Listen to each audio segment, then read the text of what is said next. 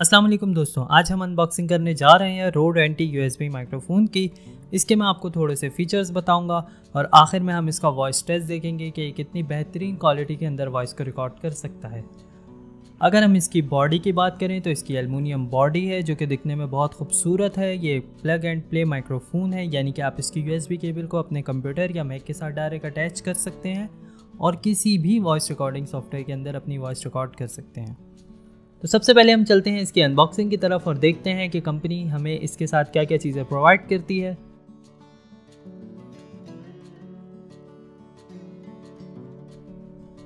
ये इसका बॉक्स है। ये versatile studio quality USB microphone है।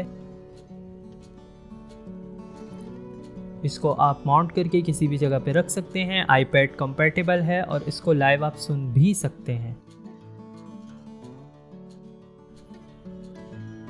तो ये है जी इसका ट्राइपॉड, जिस पे आप माइक को माउंट करेंगे और किसी भी जगह पे रख के अपनी वॉइस को रिकॉर्ड कर सकते हैं।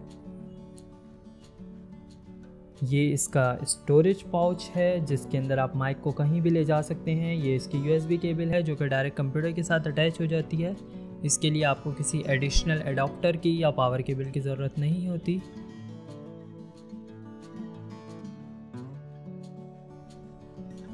और ये रहा जी हमारा माइक्रोफोन। ये एक लाइट वेट एल्युमिनियम बॉडी है जिसका वेट सिर्फ 520 ग्राम है।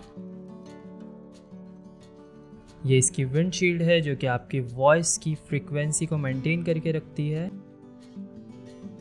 इसकी फंक्शनलिटीज़ बहुत इजी हैं। ये इसकी वॉल्यूम कंट्रोल नोब है और ये इसकी सोर्स कंट्रोल नोब है। ये 3.5 मिलीमीटर का जैक है, हेडफोन जैक है। और ये इसका माइक क्लिप है जिस पे आप इसके ट्राइपॉड को माउंट करते हैं। अब मैं इसको माउंट कर रहा हूँ और ये मैंने माउंट इसको कर लिया। माउंट करके आप इसको किसी भी जगह पर रख के अपनी वॉइस को रिकॉर्ड कर सकते हैं। ये 180 डिग्री तक किसी भी तरफ मूवमेंट कर सकता है, यानी कि आप इसको 180 डिग्री तक किसी भी तरफ मूव कर सकते हैं।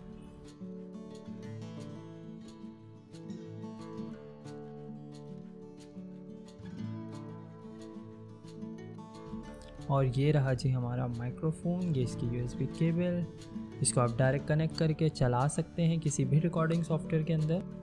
दोस्तों अब मैं आपको दिखाता हूँ इसकी वॉइस टेस्टिंग। हमने एक बहुत खूबसूरत तिलावत इस पर रिकॉर्ड की है, तो चलिए सुनते हैं।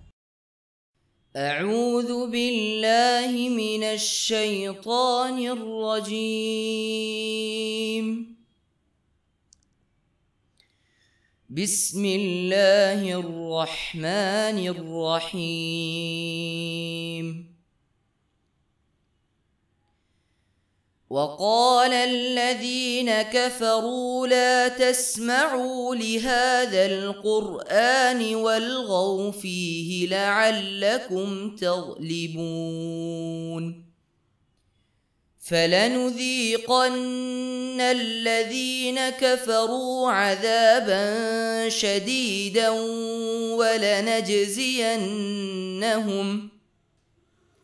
ولنجزينهم أسوأ الذي كانوا يعملون.